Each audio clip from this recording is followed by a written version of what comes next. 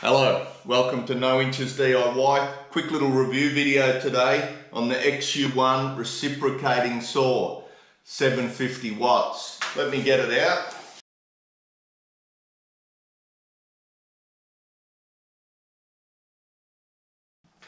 Alright, so it's a good little unit. I just wanted a cheap reciprocating saw to cut up meat, frozen meat, mainly when I was processing my own goats. And it worked perfectly for that, and $50 for one of these was a lot cheaper than buying a meat cutting bandsaw, which could have run into a lot of money. Now this isn't stainless steel, but it's quite easy to clean any bit that's going to get a bit of meat on it around there.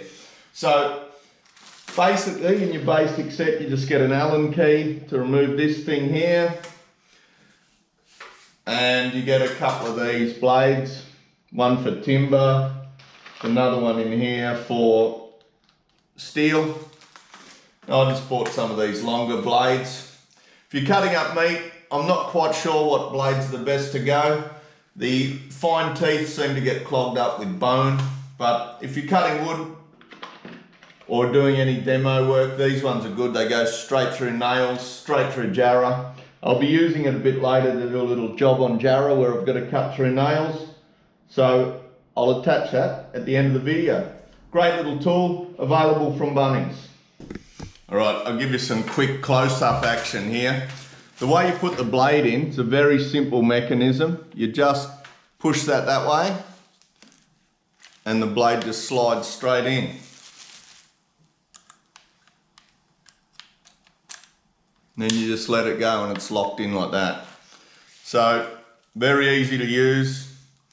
Good for meat, good for demolition, especially cutting through nails. All right, let's give this a test in the hard jarrah.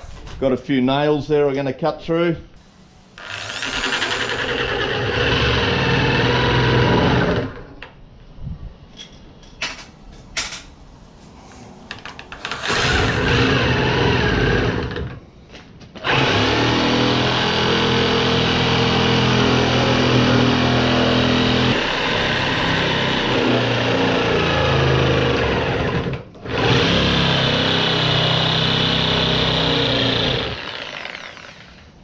Alright, so this is a XU1, $69 from Bunnings. It served me well, cutting meat, cutting jarrah, cutting nails, it does it all.